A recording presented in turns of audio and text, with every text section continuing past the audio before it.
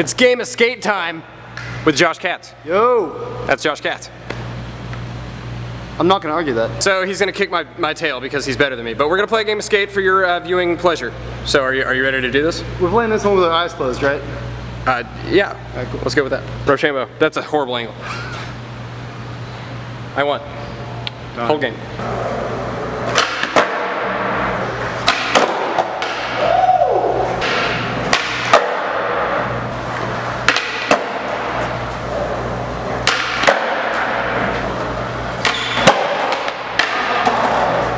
I hate that trick.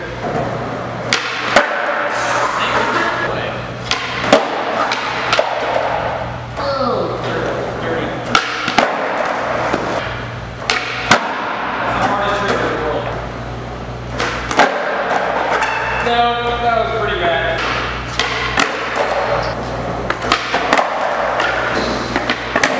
This board's beat up, you don't care. Oh, dang it. Yeah, you were good at that.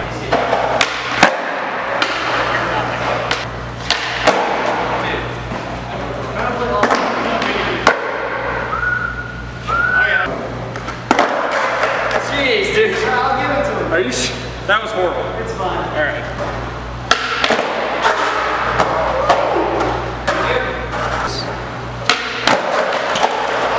Oh, let me guess. Redo? Ooh,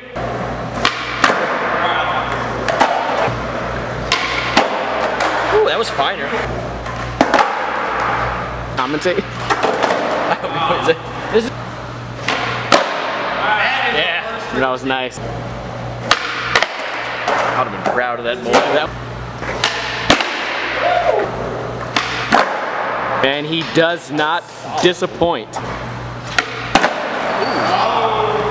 That's a trick, Josh. Is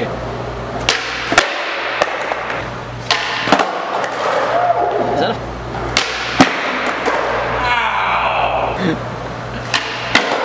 Wow! Up?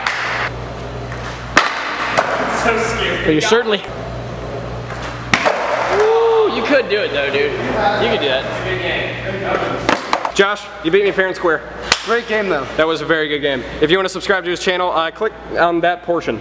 Just this nipple right here. Yeah, well, kind of above it. Subscribe to Ninja. There's Ninja. You could. Don't subscribe to Andy. Subscribe to Brian.